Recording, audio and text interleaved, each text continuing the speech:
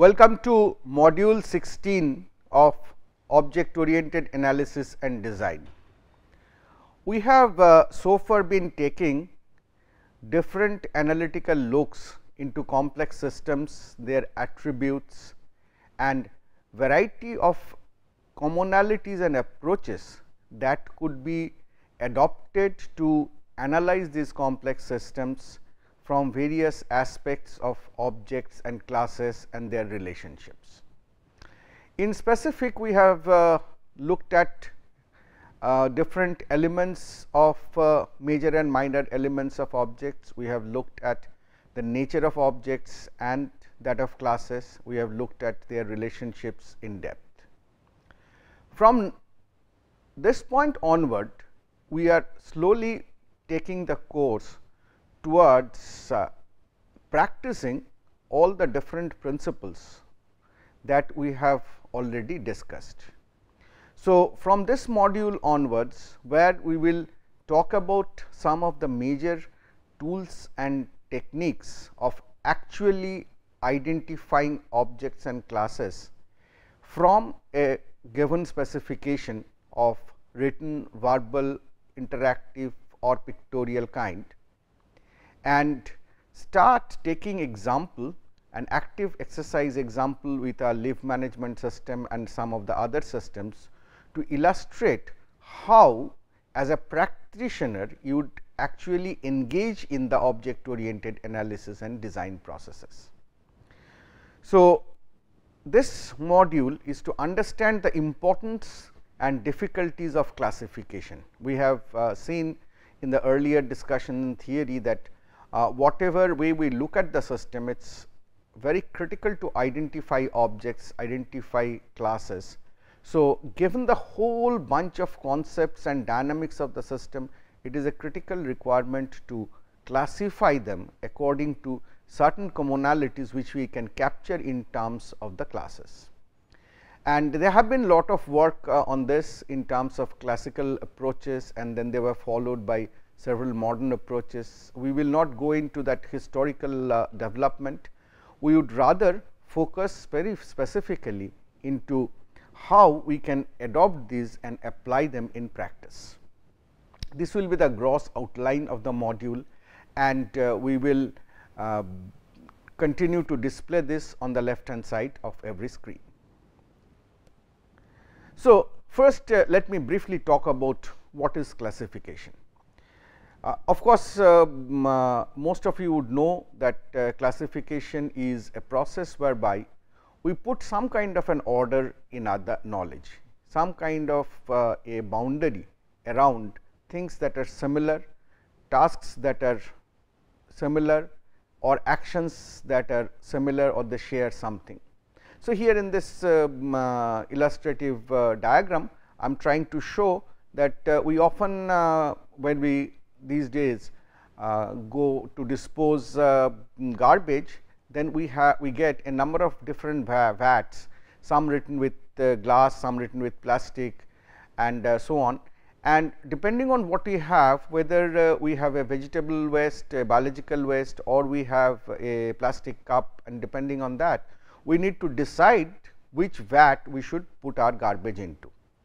So, this process that we are doing mentally is actually a process of classification, and in general we will need to do this for given the system that we would like to analyze. So, classification will help to identify generalization, specialization and aggregation amongst the hierarchies amongst the classes. It will also help in making the decisions about modularization, that is what all items, what all classes, what all processes we should put together. In terms of coupling and cohesion, the two main quality metrics that we have studied in the earlier module, indicating the sameness is also decided primarily by the classification, and it plays a critical role in terms of allocating processes to different processors. So, having said that, let us recognize that the classification is not an easy problem, because given the same scenario, multiple observers could classify them in multiple different ways, because it is not, there cannot be any very straightforward or mathematical or algorithmic way to classify given a scenario, because it pretty much depends on the experience of the observer, it depends on the domain, it depends on what you and I identify as the most discriminating parameter in the classification process. So, it is quite a difficult process to go with. So, just to illustrate with a little bit more concrete example, let us take this example from Buch's OAD book, where we are trying to create, we are given pictures of 10 different trains, right, 1, 2, 3, 4, 5, 6, 7, 8, 9, 10 different trains. And these trains have an engine and a couple of compartments that it drags, and we would like to create meaningful groups, meaningful classification of these trains. So, we can divide them, classify them according to, if you just do not have a guideline, if you just look into this picture, and you will be able to create different kind of classification depending on, for example, the presence and absence of a particular property. You could decide that, okay, I will look for certain common properties. This is pretty much like the the IQ test stuff that we keep on doing all the time. For example, we can observe that different trains have different kind of colored wheels. Some have black, some have white, some have white, and we can decide a classification based on the color of the wheel. So, we will have trains which have black wheels, white wheels, and which have black and white wheels both. So, if we look at that, then this is completely black wheel, but this is completely white wheel, this is completely white wheel, whereas this one is black and white wheel. So, we can classify the trains according to this. Alternately, we could say no, that is not the right way to classify. I would really need to understand how long the train is. So, I will classify it based on the property of the length of the train. So, if you look at that, then they will fall in 3 groups, where trains with which have 2 bogies, 3 bogies and 4 bogies, like this has 2 bogies, this has 2 bogies, whereas this train has 3 bogies, this train has 4 bogies, and so on. Accordingly, we can classify into different groups. They will get 3 classes for that. And in this way, if you try to look at all these different patterns that exist in this image, then as it turns out that there are 93 different classifications that are possible.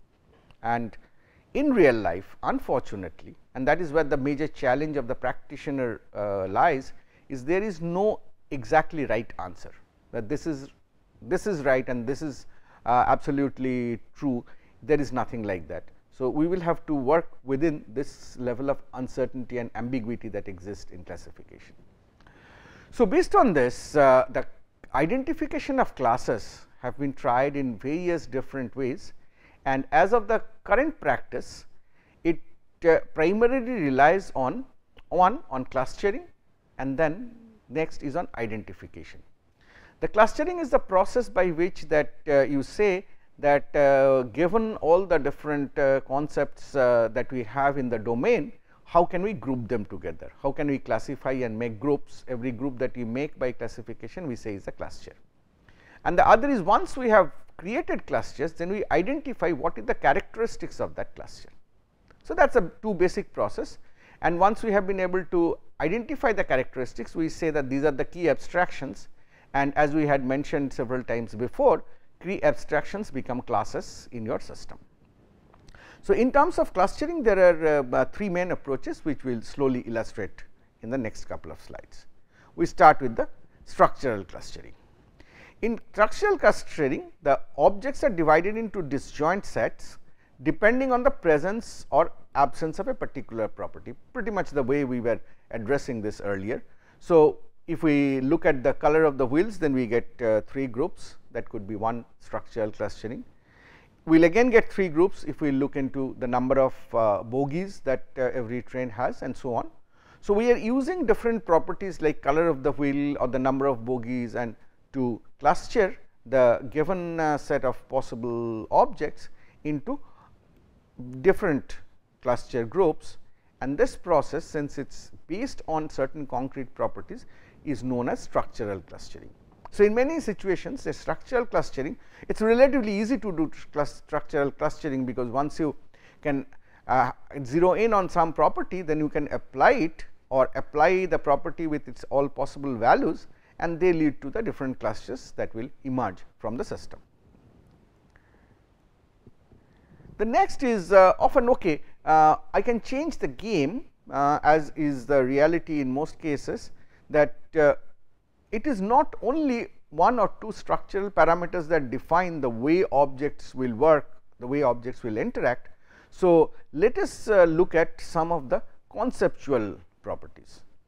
It is like let us say you can see in this diagram in this picture that the bogies have different kinds of symbol, like this has a circle symbol, this has a rectangle symbol, this has a triangle symbol, this has another circle symbol, and so on. So, let us suppose we know that these symbols characterize the type of content that the bogie transports. So, let us say just hypothetically the circles represent toxic chemicals, let us say rectangles represent timber logs, the big wooden logs, and maybe all other shapes represent passengers. So, if we say that this is our basis of classification, that we will classify based on these concepts, then let us see where does it take us.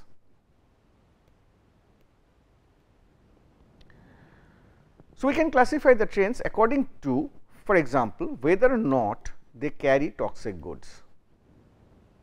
We can classify the trains based on whether they are passenger trains or goods train, that is whether they just carry passenger or they just carry goods. Again, if we do based on this, then we can subclassify that, is it a passenger train which carries toxic goods, or is it a goods train which carries toxic goods. So, as we get more and more knowledge, now if you just look at the picture, if you just look at the diagram, then the kind of structural clustering that we had been doing is the first attempt that you can make, because it is immediately visible. But here what I have done, along with that picture, I have given you more information from the domain, that circles mean toxic item, the squares mean lumbers, and others mean passengers, and so on. So, using that you can look at the objects in a more conceptual framework and perform a better classification in as we have been highlighting. So, this process as executed is known as the conceptual clustering process, and it is subversive to the structural clustering process. A third approach which at times is taken is where you will find that abstractions neither have a clear bounded properties nor a very well defined concept. In the earlier two, we had either had clear bounded properties like color of the wheel, like number of bogies, or concepts like toxicity, like being a passenger train or a goods train. But in some domains, in many times we will see that the abstractions do not offer that.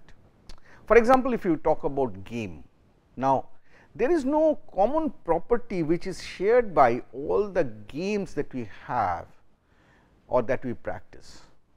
But the interesting thing is that usually if we say that this is, we are talking about Chinese checker, we are talking about chess, we are talking about soccer, we are talking about wrestling, we all would be able to identify that it is a game.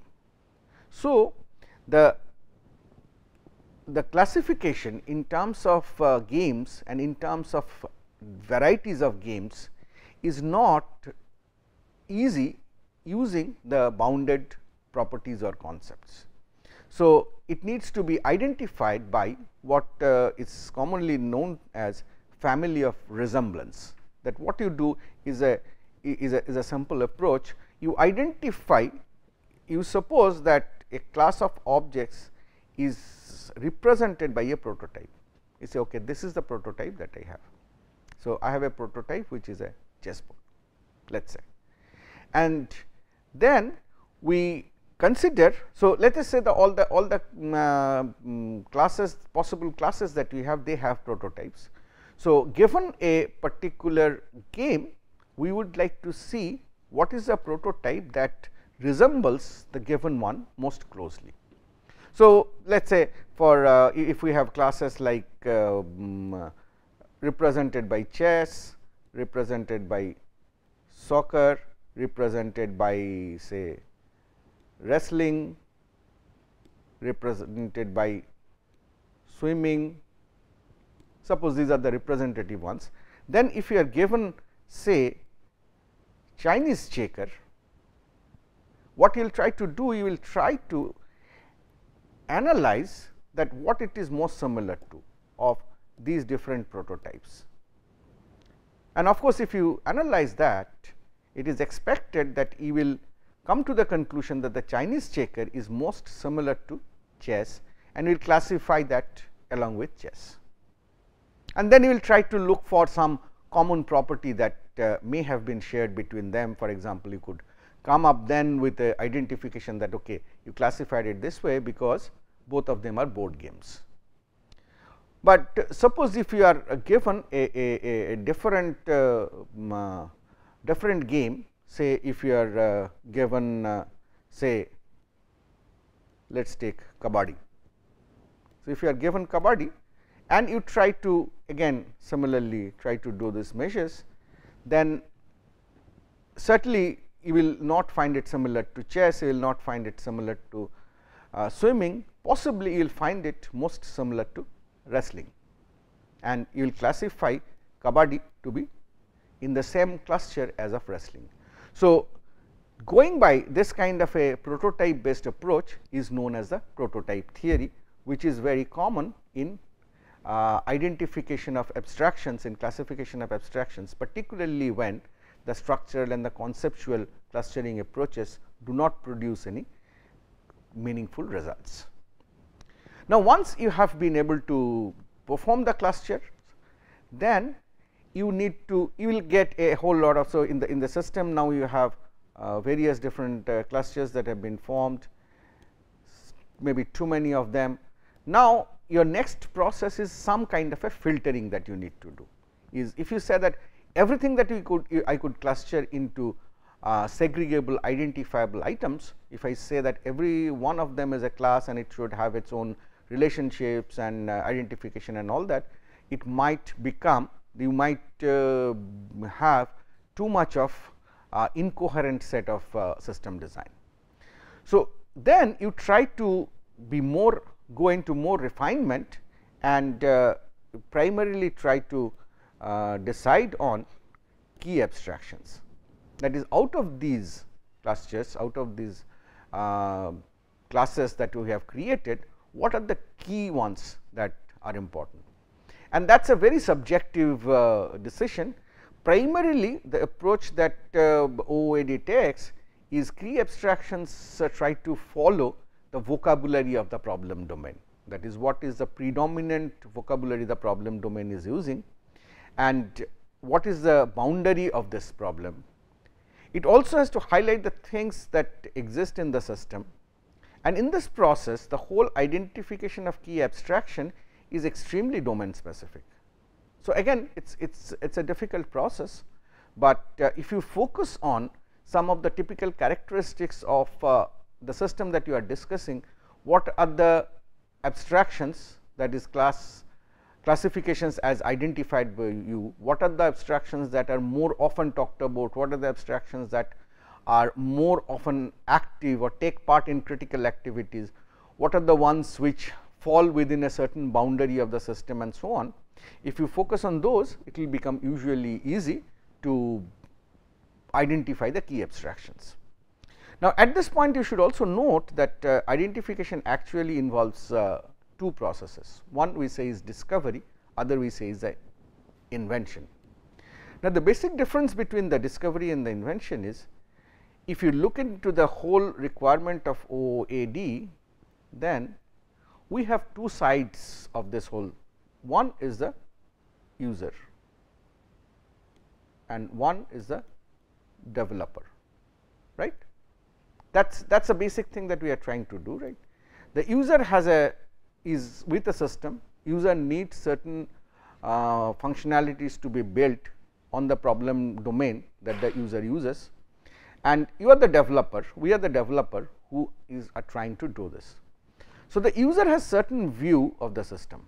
So, if you ask the user as to what the key abstractions are, user certainly talks about the vocabulary of the problem domain in pure form. So, if the user is using an automated teller, then the user will talk about accounts. Automated teller means the typical ATM machines or the bank counters where you can withdraw cash. So, that kind of a user will talk about accounts, deposits, withdrawals. So, these are the words which will form the vocabulary of the user and therefore, will become key abstractions in your system. And analyzing to find these key abstractions is the process of discovery. But once you come to the developer side who will implement the system, the developer will need to often deal with, in addition to the key abstractions identified, the developer will also need to deal with various different abstractions like database, like screen managers, like lists, queues, and so on and so forth. Because the implementation will happen in the domain of the developer, which has a different set of vocabulary, and identifying these key abstractions is a process of invention. And naturally, what the actual design process involved is how do you map these key abstractions into these different key abstractions that the developer will need to deal with. That is basically mapping the problem into the implementation, and that is the role of the process of identification of key abstraction, and as ever it is a highly domain dependent and quite a complex process, and we will need to go through that more. So, to be able to apply these techniques, and please be reminded what I said at the beginning of this module, this now we are trying to talk about techniques which more than theory will have to be practiced by us. From the next module onwards, we will start applying this on an exercise and try to see how things go. So, what is most important is as you recapitulate on the approaches that we have talked of, please realize that if you are given the problem for identification of objects and classes, that the first thing to do, then first what you should try is to go with the properties relevant to a particular problem domain, which means that the first approach that you are taking. So, you try to learn what are the properties that exist in that particular domain, what is the typical vocabulary and all that, and try to do a clustering based on those properties. So, you are trying to follow a structural clustering and identifying the class structures and behaviors that exist in the system. With this, you will be able to make some progress. Some of the concepts, abstractions will get identified, but it is likely that this will not solve the whole of the problem. So, it will fail at a certain point.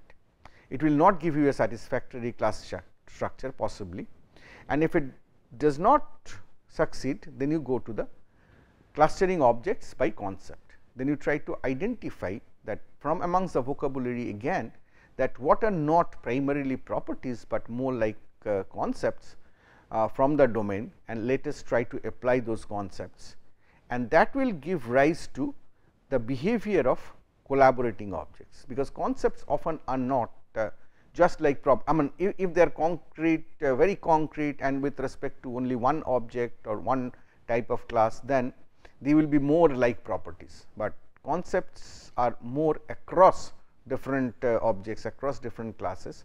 So, they will show up more as collaborating objects, behavior of collaborating objects, and that is what you should try to discover from the conceptual clustering, which is your second step. If few things are still unresolved, if both these approaches have not been able to completely solve your problem, then you try to approach classification by association, which is the basic approach of going by prototype, that you try to see, okay, this is I know this is a chess and I have a Chinese checker, and let me see how that associates with a chess, a soccer, a wrestling or a swimming, and based on that association I will classify the concept and I will get a I mean using that prototypical object I will get a classification of the concept. And by this hopefully you have been able to classify by these three, you have been able to complete your classification process, and you have identified all the classes that you could do at this stage. So, once this is done, then you should engage in identifying the key abstraction, that is you go deeper in the problem domain again, you look into the vocabulary more closely, and amongst all the different possible candidate classes that you have got, you try to identify which are the key abstractions, which are the most important one, the most engaging ones, and try to pick them out and then look for more of their relationships to go forward. So, this is the broad starting approach, and again please recall that what I have been saying very repeatedly is that the whole process of object oriented analysis and design is a iterative refinement process. So, you start somewhere, apply some of the methods, make a hypothesis, make a design. Based on that design, you try to check how are you doing in terms of the quality of that design, and then you try to refine the design. You try to use some more knowledge, so to extract some more knowledge. If required, you go back to the customer and talk to the customer again, try to get more information, possibly go to the domain documentation, domain knowledge expert, get more information about the domain, and again refine the design that you have done. Again maybe go over the whole of structural, conceptual, clustering and prototype being, and re-identification or refinement of key abstractions, discovering more of associations, and then you come back and do the measure again. So, this repetitive process is very critical in terms of doing this design. So, in this module we have understood and tried to understand the identification of classes and objects, and we have observed that there is no right answer to this question. There is no absolutely proper way to identify and organize classes, and in many cases one between two competing designs, one may be better in certain aspects and one may be better in certain other aspects. There may not be a clear winner, but certainly there are various aspects, various measures and representations which will with which we will be able to say that this is a more proper design than the another one.